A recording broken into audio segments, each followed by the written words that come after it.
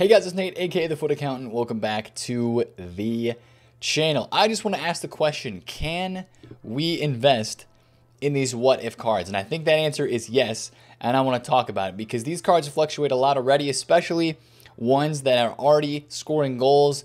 And we already have one card that is going to get upgraded. We have a what if player that is already going to get upgraded.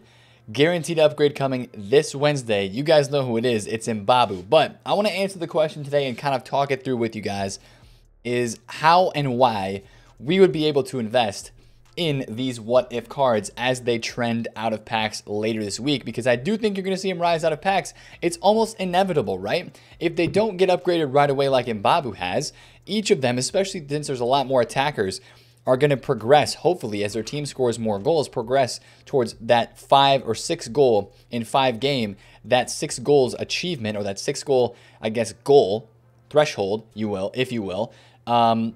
Every single game, they should get closer to that. So that's why I think you'll see their prices rise as we near out of packs and stuff like that. So I want to talk about that, but also weigh the option of them being in packs, of course, till next Friday, and what that could mean for supply and stuff like that, because we also have some mid-week games to talk about. But first things first, we had a nice little 1-0 win today from Wolfsburg. 2-0 win from Wolfsburg over Hertha. So this Mbabu on Wednesday is going to be going to an 87 rated card. Some people are asking me, yo, should I snipe this at 500k?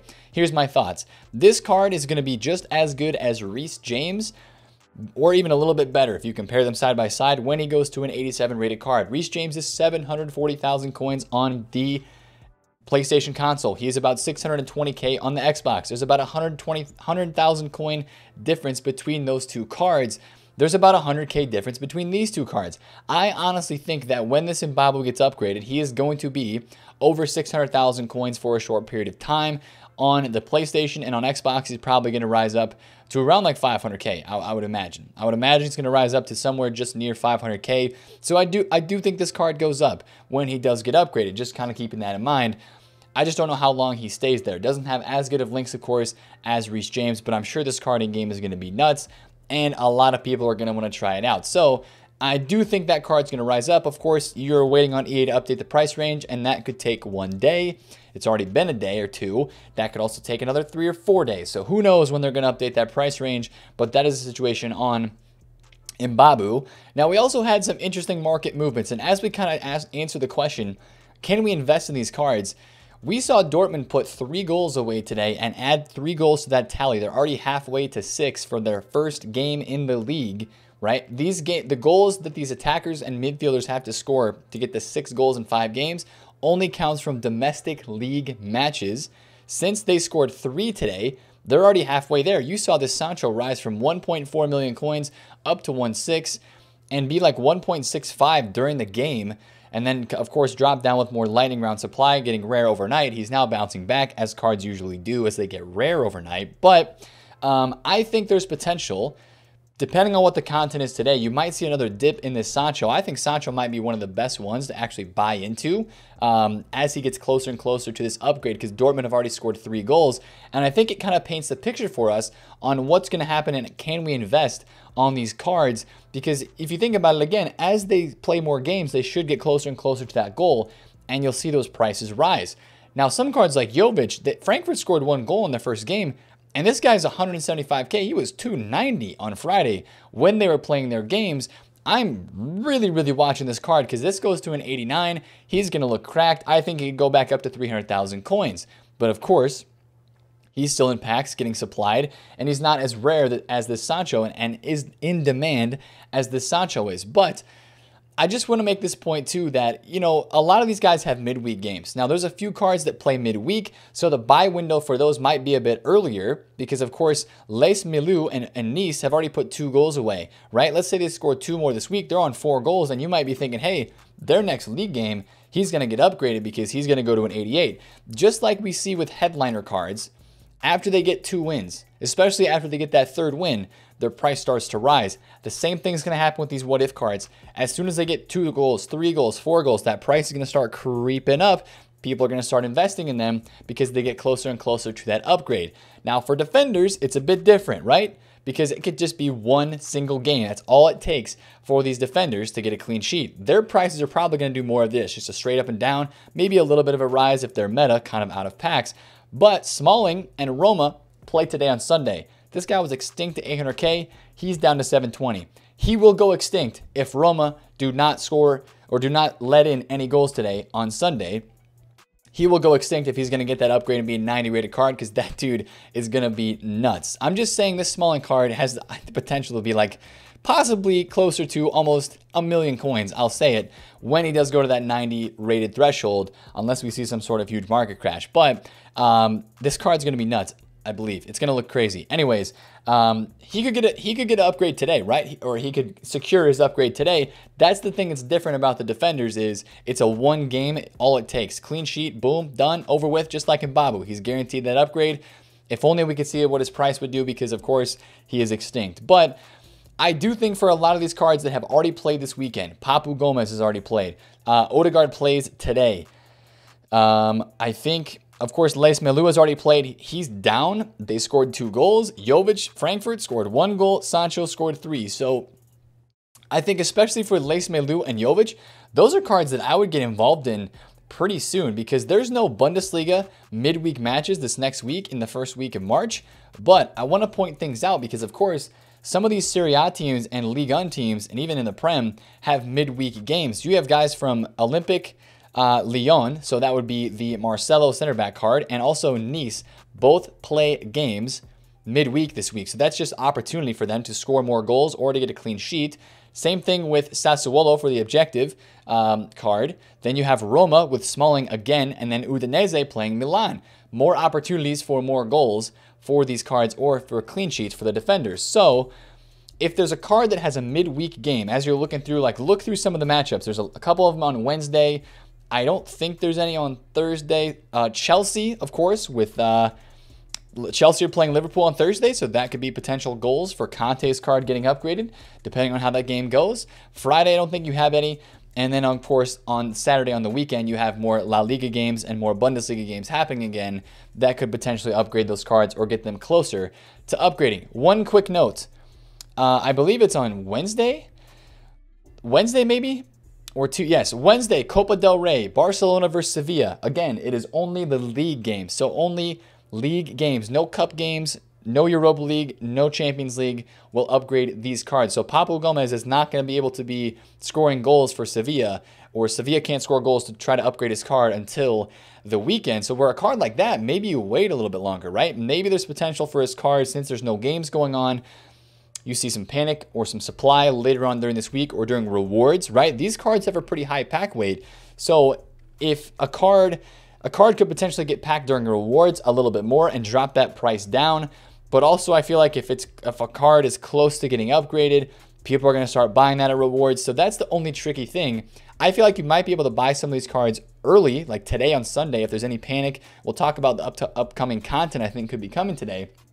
If you see that, and then possibly a flip later on in like Tuesday, Wednesday timeframe when they play, or maybe some buys you can make later this week on like Thursday when these cards might be their cheapest at rewards, to then see them rise out of packs as they continue to get closer to those upgrades. So yes, I do think, just like headliner cards, that all of these items have even higher potential than headliners to get upgraded, because these are team objectives, not necessarily a player, right?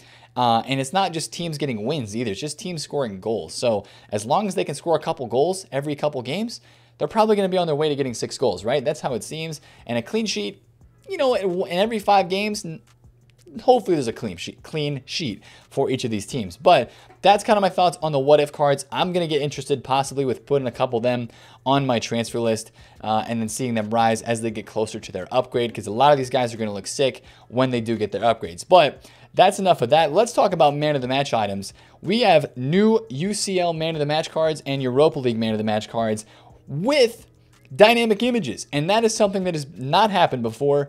We actually have dynamic images for these cards, which is dope. Mbappe, of course, getting a card. Haaland, of course, getting a card. Giroud getting one for his bicycle kick. Kabak, Dele Alli with a dynamic image. Gerard Moreno. And then there's a bunch of other Europa League cards. Musa Marega, Morelos. There's actually a pretty sick looking right back that is Danish. He actually looks really sick, and I think he's discard, so look out for that card, because his card actually looks pretty nuts. But a lot of these guys are getting supplied today through lightning rounds, and I want to talk about this Erling Braut Haaland for a second, because this headliner Haaland has not gotten upgraded yet, and he is down in price. But very similar to the Road to the Final cards, I think this card has been overinvested in, because basically since the date that Haaland scored those goals in the Champions League, when we started expecting him to get a man of the match or an upgrade, he has gone up 150,000 coins basically on the PlayStation console. He's gone up over 100K on the Xbox console as well. I think this card was a bit overinvested in. Dortmund are on a 2-game win streak for the headliner streak upgrade, but they're playing, I said Dortmund. Yes, Dortmund is playing against Bayern Munich next weekend. So that's a big matchup, which they probably could lose, and that would negate his streak going back down to 0. So that could make this card lose a little bit of value. But since this 89 man of the match Haaland is already 300,000 coins, I really don't feel like this card should be worth 655 with the amount of people that I know have invested in it. I think it does drop down, but then possibly start to rise back up when it does go to a 90. But I feel like maybe in the 600K range or a little bit lower is like the sweet spot for this card right now, getting a +1. You know, because he was like, what, 550, 560K, and now he's back up. He's over 100K over that price. I do feel like he needs to drop down a little bit yet. Maybe when people wake up in the morning and see this is not upgraded yet, or if it is upgraded, I think people are waiting for it to go to a 90 before they sell. I just don't know if there's enough demand for this card. If there's not enough demand for an 86 rated Kessie, who looks absolutely disgusting, with a UCL or a Europa League Road to the Final upgrade on that card, if that card goes down with overinvesting, I feel like there's just amount of possibility that this Haaland card could go down as well. Now, these UCL Man of the Match cards are out until Wednesday, I believe. They're out until Wednesday, and right now they're pretty rare on the market. $2.99 for this Haaland. He's been fluctuating around. I actually have a couple of them because I think he might rebound back up in the morning as he gets rare. These cards are going to be rare. They're going to be great to trade with throughout the rest of this year in FIFA, because these man of the match items are always pretty rare. So Kabak at like discard value, you know, Giroud at discard value. A couple of these cards that are close to discard could be pretty good pickups to just chuck in the club like we do with regular Fanta cards. Just be careful that if EA reduced the minimum price range down, which is what they did with the normal man of the match cards, they took it from 15K down to 10,000 coins. So be careful if you're buying some Kabaks around discard, which I think is a good investment, which discard right now is 15K. If EA drop it to 10K, some of the cards that really aren't worth 15K even, if you're buying those as a discard investment, you might end up losing coins on, because they'll just drop down to where the discard range goes. But I feel like this card could rise up a little bit out of packs, so just keep an eye on that one. I'm sure a lot of people will want to invest in it, so it might become overinvested, but that'll be something to keep an eye on as well. Now, of course, today on Sunday, we still have that 85 times 5 pack that has not come out yet. I think we're expecting it today. I thought it was coming yesterday. But I wonder if EA didn't want to put it out with the man of the matches dropping and the Muller SBC, which I'm sure a lot of you guys who are Bayern Munich fans are very happy that Muller is finally getting noticed, getting himself an SBC. He got the, I think it was a skill move upgrade or a weak foot upgrade, one of the two, but he is now 4-star, 4-star. This is about 260, 270K. Not a terrible value SBC if it's emotional for you. Other than that, I mean, I'm probably not going to be doing it. It's not for me, but it is a nice one, right? If for Bayern fans, for Bundesliga fans, it is a nice one to get that Muller. So that was out. But if we see an 85 times 5 today, yes, you will see SBC fodder kind of jump up. You know, fodder right now, I was taking a look at some of these graphs. This is the index 86 graph for the entire year of FIFA. Take a look at this. It's literally just gone up all year long, but you saw this index 86 go to 414 points and 431 points in the past month. Right now we're at 366. So there is room for this market in SBC fodder to go higher. If they were to release like an 85 times 5 pack today, I don't think that would be that cheap, right? It's probably going to cost a couple informs, probably going to cost you probably somewhere around like 200K or maybe 150,000 coins, honestly, maybe even more than that. Now, I know that, you know, EA added that code or adjusted that code. That might not even be a pack that we end up seeing actually as an SBC. But regardless, I think today would be a day where they would drop upgrade SBCs, and a lot of people will be motivated to do those upgrade SBCs, because if you look what is in packs right now, you have a team of the week with Ronaldo, Rashford, and Handanovic, right? Ronaldo is in packs as a special card. A special Rashford's in packs. You've got a special version of Mbappe Haaland, right, with man of the match, and you have a promo team, right? There's a big reason to open packs right now, and I think that's really going to make people want to open upgrade packs or picks if those come out, and also icon swaps packs, right? Icon swaps, the 81, 82, or 83 times 25. If you have not grinded these out yet, it's honestly not a very bad time to be opening these with all the special cards that are in packs for the next 3 to 4 days. So I would honestly recommend, I'm probably going to try to get some swaps games done early in the week if I can, and get these packs sort of worked on and get the progress moving on them, so I can maybe open them up.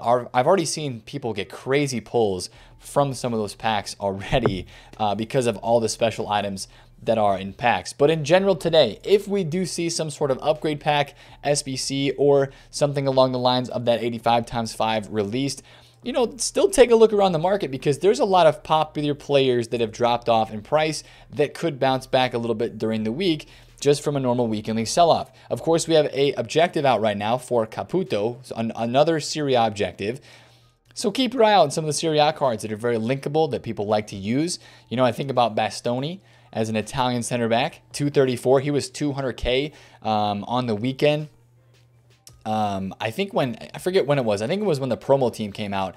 This guy dropped down a little bit when like Smalling first came out, and now he's back up 30,000 coins. So that was a good investment there. I'm kind of watching like the other attacking players like this Insigne Inform, maybe even the Insigne Road to the Final item, both as, you know, green links to that Caputo objective. You know, Tonali has already been out. That's a green link to Caputo. You know, some of these headliner items, Goretzka is inflated right now because he might be getting a team of the week card, 3 assists in the game yesterday, so keep an eye on that. And you know, you're just your meta normal cards that people use every single week in FIFA. Watch the weekly sell-off on those, because especially if they're like Serie A, or if they link to the objective, or if they're just that meta, you know, there's always going to be room. And if there's panic selling today because of the content, again, that's always something you can keep a watch out for. Now, one thing I did notice today is that there was a little bit of uptick on some of these road to the finals that got kind of panic sold off when their upgrades happened. A couple of these cards that had really saucy upgrades actually upticked a little bit. One of those is Bruno Perez. And I just want to kind of put this out there that some of the road to the finals that seem to be dead after their upgrade, if their upgrade was like a +2 and they really have good links, and you know, like this Bruno Perez is now in the argument for one of the best right backs in the Serie A, if not in the game. This guy was like 250K earlier today. He's now 275. Links, of course, to Smaldini, and this card just looks pretty awesome now for a right back item in FIFA. So I think this is garnering some hype. Of course, check out the other road to the finals that got upgraded and see if those have potential to rise a little bit more this week too with the links that they have. So just keep an eye on that. And if you're trying to trade in this market, icon moments are risky. Icons are a little bit risky too, but they can be very profitable because people are trying cards right now. Of course, with the new icon moments that are out, people are trying a lot of those. Now, I ended up selling my Blanc today for like 1.94, 1.95. So I did take my loss. But we're still right around 3 million coins once I sell everything, and we are making some good profits. So we're going to keep continuing in that trend, keep trading, keep flipping, and keep grinding. I am very motivated to continue building and growing my coin total with team of the season kind of in mind as like the end goal, trying to get some big amount of coins up for team of the season. I definitely should have bought that Cannavaro at 1.03 because he's now 1.1 plus, right? Fluctuations on icons are still happening, right? Especially the icons that people like to trade with a lot. So that's kind of my video for today, boys. I wanted to talk about specifically these brand new what if items, talk about if we can invest in them, which I think we can. So we'll be watching those prices throughout the week this week. They're going to continue to fluctuate, especially if they have midweek games. Watch for that Roma plays today, right? Odegaard, Smalling, keep an eye on those today as they do have games. They're going to be fun to watch, and I'm kind of rooting for goals, right? Goals means exciting games, and I guess a clean sheet, though, for the defenders would mean not a lot of excitement, but the upgrade would happen. So Mbabu's the only one upgraded for now. We'll see if Roma can hold a clean sheet today, and maybe Smalling will go to a 90 rated card, which would be nuts. Anyway, so that's the video for today. Again, if you enjoyed it, smash a thumbs up, comment down below if you have any questions, and subscribe if you're new. It's been TheFutAccountant. Catch you guys later. Peace out.